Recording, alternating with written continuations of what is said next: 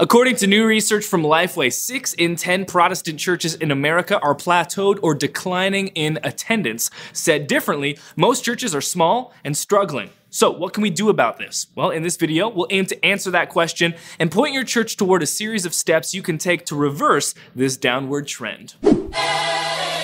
Well, hey there, and welcome to Pro Church Tools, the show where in 10 minutes or less, you're going to get a dose of tips and tactics to help your church share the message of Jesus while we navigate the biggest communication shift in the last 500 years. I'm your host, Alex Mills, joined as always by the boss man, Brady Shearer.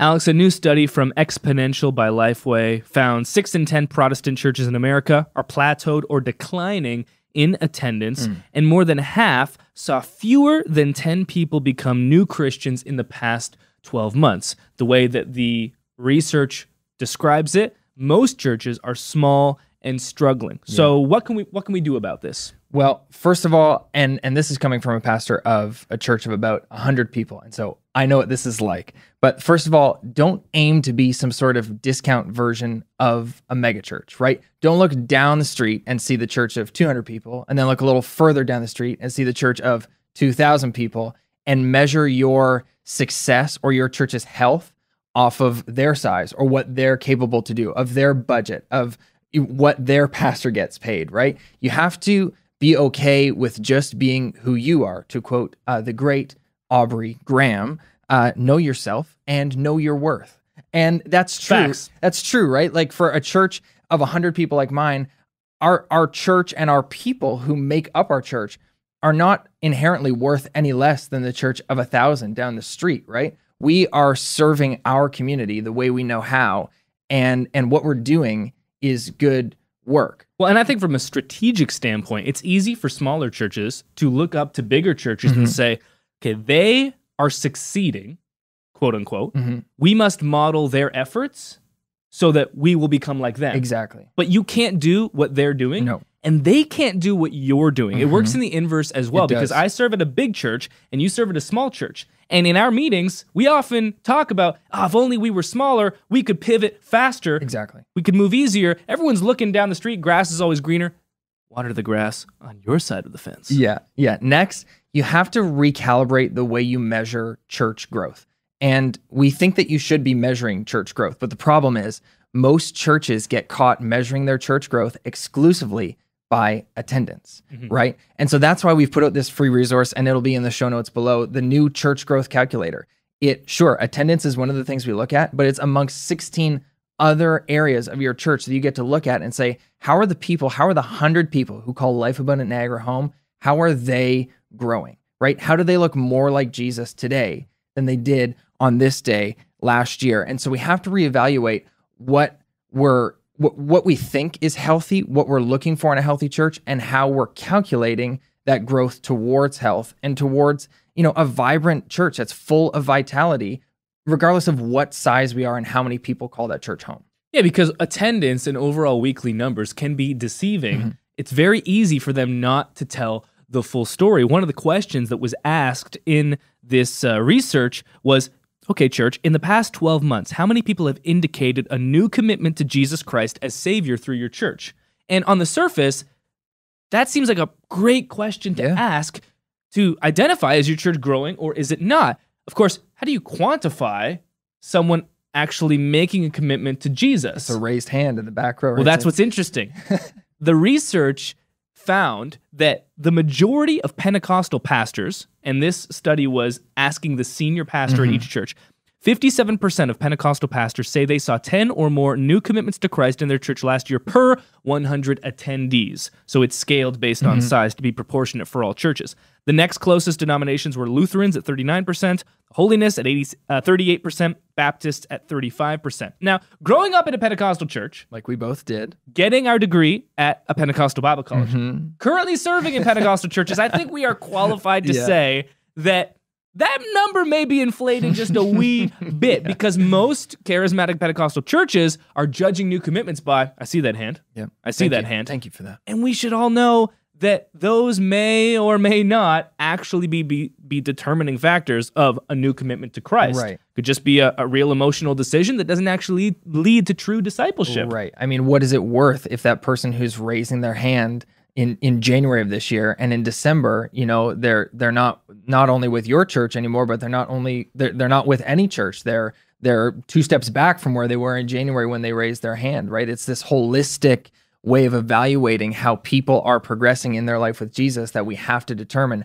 how is our church and how are the people who make up our church doing. And the more empirical those next steps can be, like instead of raised hands, we say use baptisms. Yes. There's no way of fabricating. No, they definitely went under the water. Yeah. That was real. And it took a lot for them to do that. It wasn't just a raised hand in an emotional moment when nobody was looking. And after they got baptized, now they're part of a small group. And now they're serving in the Sunday service. You get to see that progression. And that's a much better way of actually determining. Because if you just have all those raised hands, you can fool yourself into thinking you're growing, and you might actually not be. Yep. Number 3, evaluate honestly and set your trajectory. We talked about evaluating honestly. Are people actually making commitments?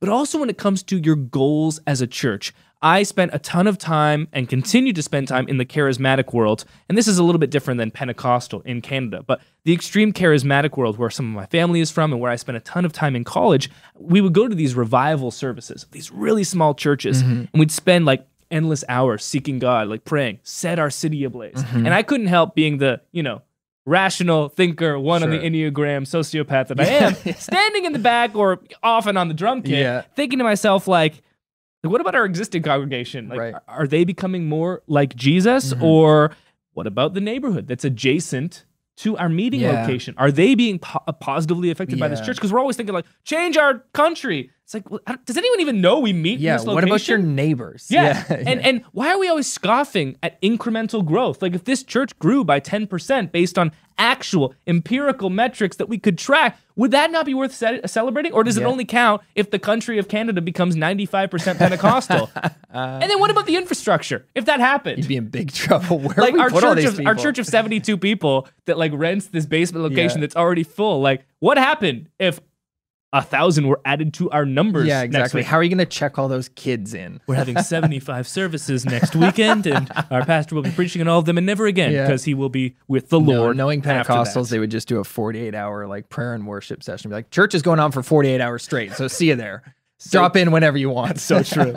Final thing is to prioritize community. Young adults that have an older mentor in church are considerably more likely to not drop out of church once they head into college and beyond.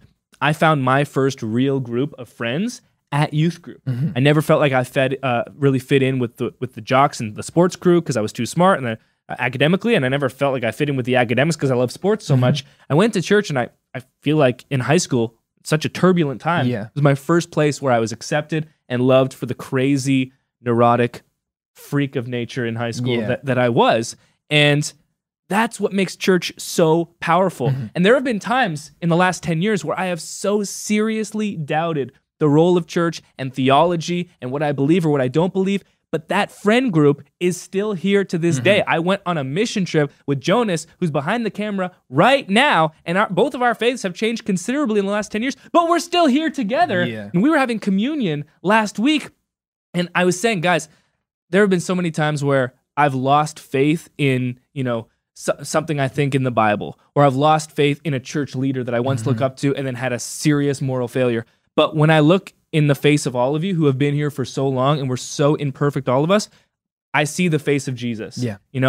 You guys are being the Christian faith that I need. Like, you're sustaining me when other things are not. That's what community does. That's what the body of Christ is meant to do. And for better or for worse, a lot of our churches are becoming like theaters, shows. We go in and we go out. But if you can prioritize community and create the type of community that I just described that I have in my own life, if we can recreate that and rebirth that all around the world, people that are going to struggle with their faith for whatever reason are going to stay with it because they have the right people in their lives that are like, we're with you no matter what. That's what doing life together, quote unquote, should actually be. Yeah, and for those people who do raise their hand in the Sunday morning service, and when the pastor says, everyone bow your head and close your eyes and raise your hand if you agree with this prayer. For those people who do raise their hands, that should be their next step, right? Knowing that this environment that they're in and these people that they were surrounded with when they raised their hands and made that choice, their next step is to get integrated fully into that community. And that's the life. That's the church. That's what being an arm and a leg, like Paul talks about. That's what this is all about. And like you said, when you have those questions, when you have those times, when you have those doubts, those people aren't going anywhere. And that's what being fully integrated in church looks like. That's how it's supposed to work. It's all based around community, communal living. That's what it is. There's no easy answers, and we can't true. solve this in 10 minutes or less, which is why we went over. Seriously, though, taking these steps can lead to a more vibrant, life-giving, and growing church in the ways that actually matter most. That'll do it for this episode of Pro Church Tools. We'll see you next time.